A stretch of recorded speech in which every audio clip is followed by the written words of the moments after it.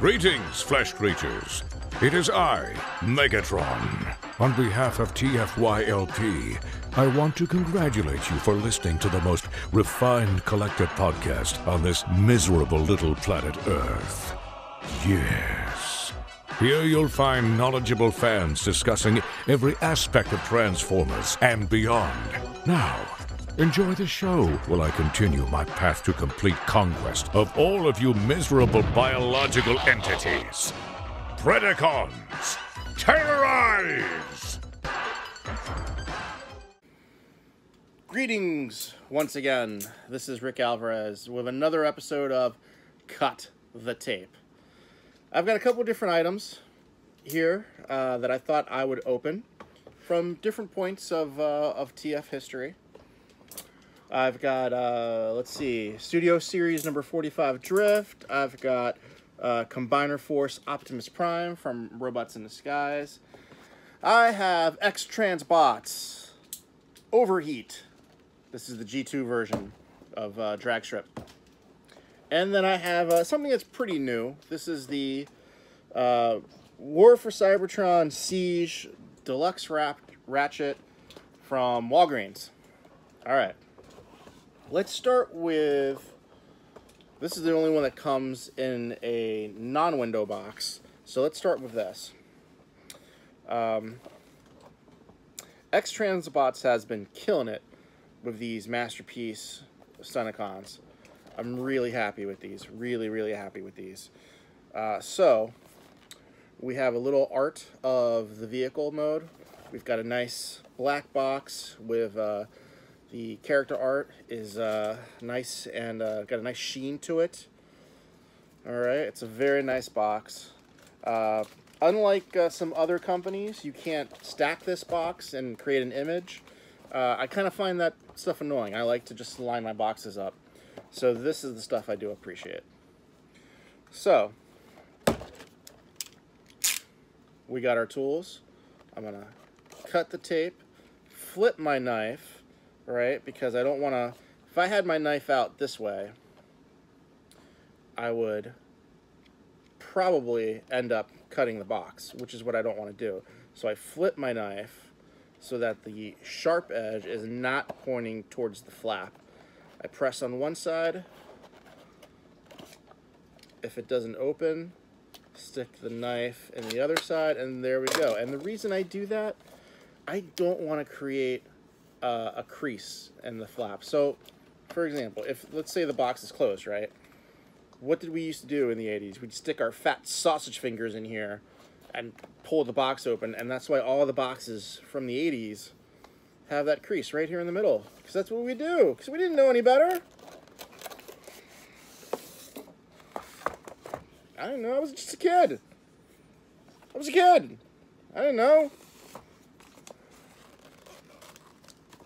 So let's see, it comes in styrofoam, pretty solid.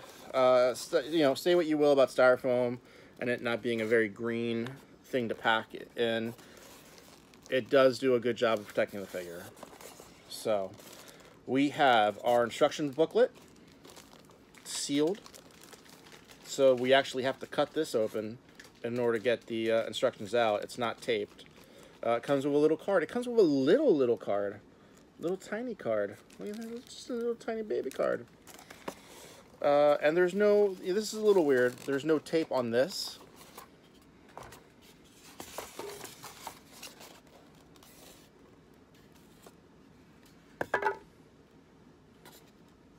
And here he is.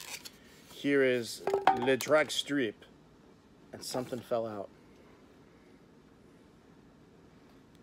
Oh, it's an extra face. Okay. Had me worried there for a bit. It's never a good sign when you open up a toy and a little piece falls out. You're like, oh, what was that? Just an extra face. Got some nice hard rubber tires. These are really hard rubber tires on here.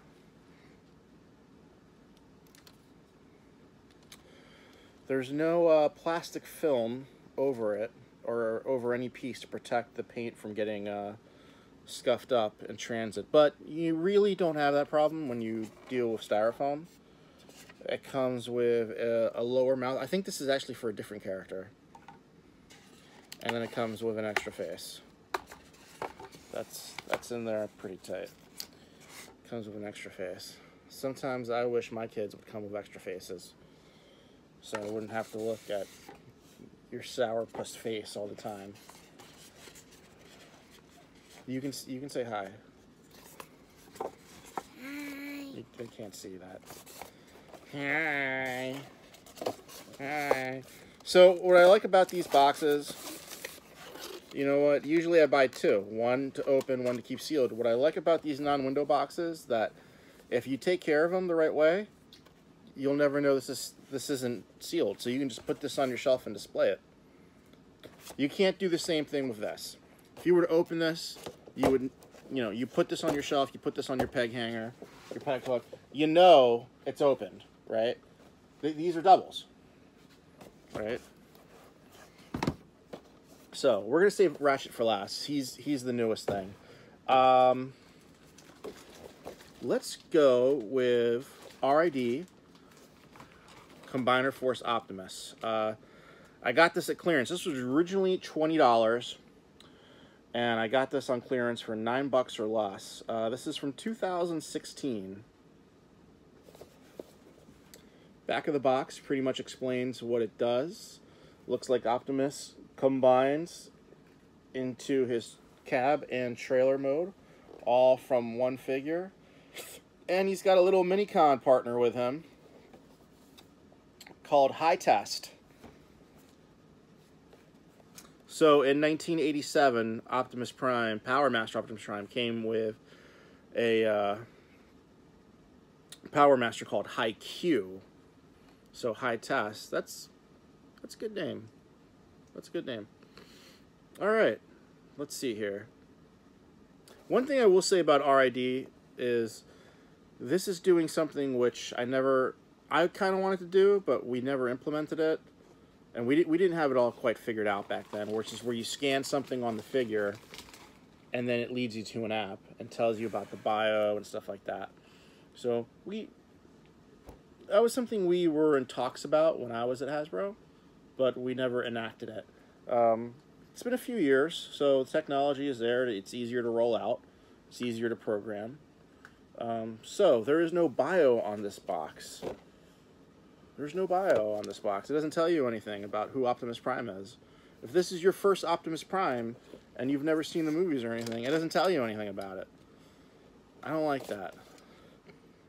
I think when you scan it, it not only gives you a bio, the bio should also be on the box, but it gives you the bio again, but then it plays a piece of animation.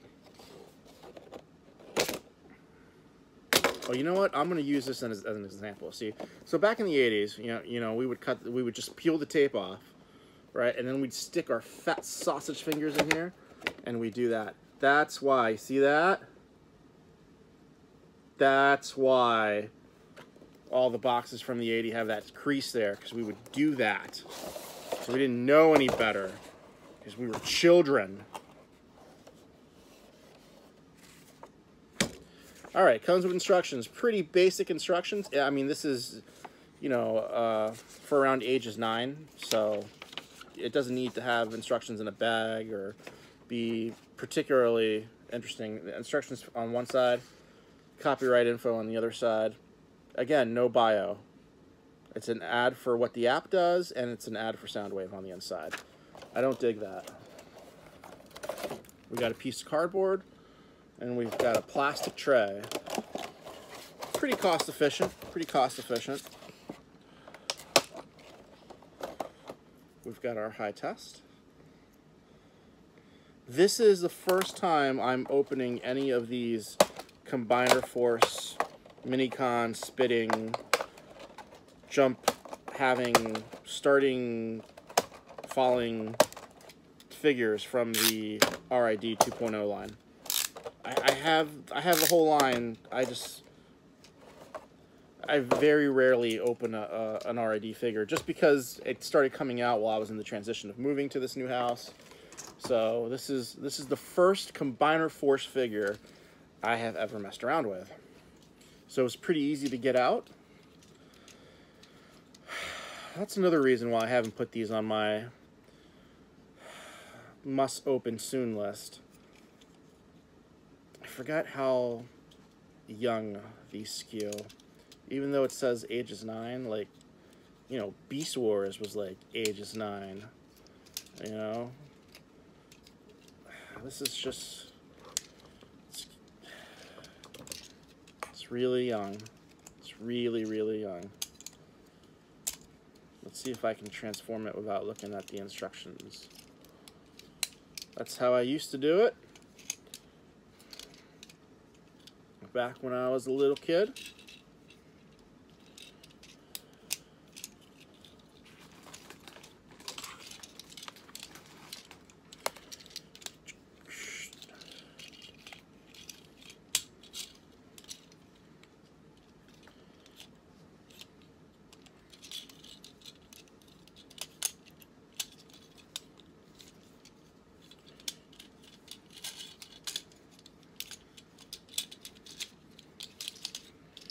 See, here we go. It's pretty intuitive, but just because it's intuitive doesn't necessarily mean it's good.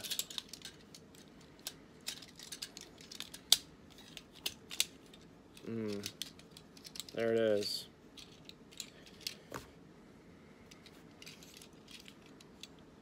Again, it's for a different age group.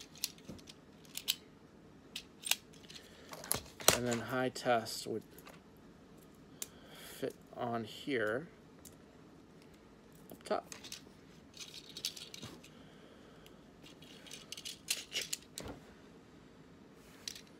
Not a whole lot of fun. Here, Casey, come here. Take that. Go see if you can figure out how to transform that. Get back to me. Okay. Studio Series 45 Drift. This came out a while ago. Just getting to it now. I've got one sitting on the shelf. One I'm going to open. Boxes like this, window boxes. And what we mean by window boxes, the box has a window. You know, yeah. It's going to look like I open it, so that's why I have to get two. So this box I'll recycle. Comes with a pair of instructions, comes with the mandatory display backer. I am surprised, here we are, 45, closing in on 50 figures later, and we're still doing these. Remember titaniums? You know, it's like the last wave didn't even get stands. Yeah, that's pretty good, you know, but then you got to put the arms out like that. There you go, see? That's Optimus Prime. This is the helicopter version of Drift. I didn't even realize that. This is the helicopter version of Drift. This is a whole new figure. I didn't even realize that. Wow. Let's cut these real quick. Casey, go find that little piece. Fell over there. Over there. Looks like this. Casey, it looks like this on that side. Casey, you're going into the wrong room. Anybody else have kids? You try to teach them about transfer. There you go. It's on the other side of the desk. All right. All right. Try to teach them about Transformers, and they're like, Casey, it's right there.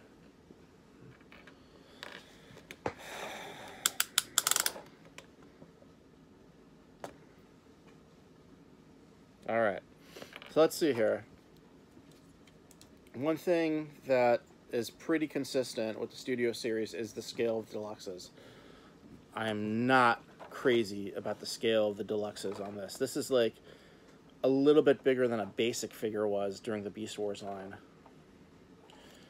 I mean, you know, not everything can be compared to Beast Wars, but Beast Wars was such an important part of Transformers, and I feel like everyone has a Beast Wars figure from one line or another, whether it's Beast Wars or an Energon toy or a movie toy.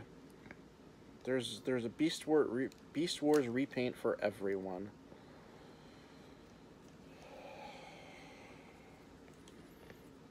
Let's see here. Little missiles here. That's pretty cool. I'll mess around with this guy. Just not too crazy about the size of the deluxe. I understand. Hey, it's got a lot more pieces. You know, it's got some more paint app, and there is a lot of paint app on this figure. This figure's got a lot of paint apps. A paint app, or deco, it's all these little things. Now this is probably one paint app, even though it looks like it's several. It's probably just one spray mask that comes on. A spray mask is could be like a metal sheet that fits over the part while it's in production. So this is on assembly line. It fits under the metal sheet, comes on top here, gets spray painted, sheet gets removed, and only the parts that were exposed get the paint on them. So that's why you like, if you collect action figures, you see a lot of figures around like the eyes and like the head, and especially Nick Fury. Like they can never like spray paint the eye patch correctly. Like the mask just never really works with him. Eye patches are tough if, you know, you don't have the best people working on it. All right, finally we've got Ratchet, or as he's called here, Ratchet. A lot of Ratchet figures lately. I like this Ratchet figure a lot because he's got parts that are reminiscent of Generation 1. I'm 40 years old. I grew up with G1. Ratchet was one of my first Transformers when I was a little girl. So, this is the Walgreens exclusive Ratchet. This is a remold of the War for Cybertron Siege Ironhide. It has additional weapons. It has 3 new weapons that are exclusive to this figure. It doesn't come with the long arm cannon that Ironhide has, and it's got a new head. I always appreciate when they put a new head on Ratchet to distinguish him from Ironhide. That's important. Again, I'm going to recycle the packaging because I have another one sitting up on the shelf over there.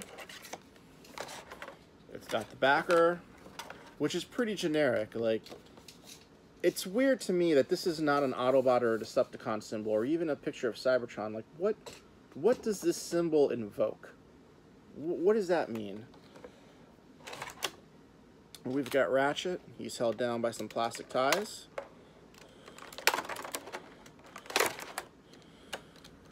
Now, usually I have a pair of clippers, or nail clippers, rather, to free the figures from their plastic prison. Since I just reorganized the area over here because I'm working, I don't know, they disappeared. So, that was pretty easy. He's out of the package. We've cut the tape on him. Instantly, the first thing that sticks out to me about this figure is, you know how like the Siege figures have you know, battle damage on him? It just looks like he's dirty. It looks like he's like somebody spilled coffee on him and it just kind of dried on him. And another thing that's like getting to me, like, I think the Siege line is great. Look, I like this figure a lot. I'm just not crazy about white tires. Alright? White walls on classic cars are cool. All white wheels on a white car, just, I don't know. That doesn't do it for me. I'm not crazy about it. So, kind of a mixed bag with Cut the Tape today. Kind of a mixed bag. But, hey, I'm glad we opened the things that we opened. We got to compare and contrast some packaging. We opened a little bit of this, a little bit of that. We got some RID in there. We got some Siege. We got some movie. And we got a third-party Masterpiece figure. That was pretty good. And Casey made an appearance. Casey was playing with this. She was trying to transform this. didn't quite work out. So, no, it didn't quite work out. Well, thank you very much for tuning in. Casey, do you have anything you want to say? I'm 8 years old. Bye. You're 8 years old, yes. Casey is 8 years old. That's important information to know. So, I have a sister named Maddie. and she has a sister named Maddie. Thank you. Yes. All right. So, remember, doesn't matter how long a toy sits on your shelf. One of these days, find some time, cut the tape, and be nice to each other. Thank you.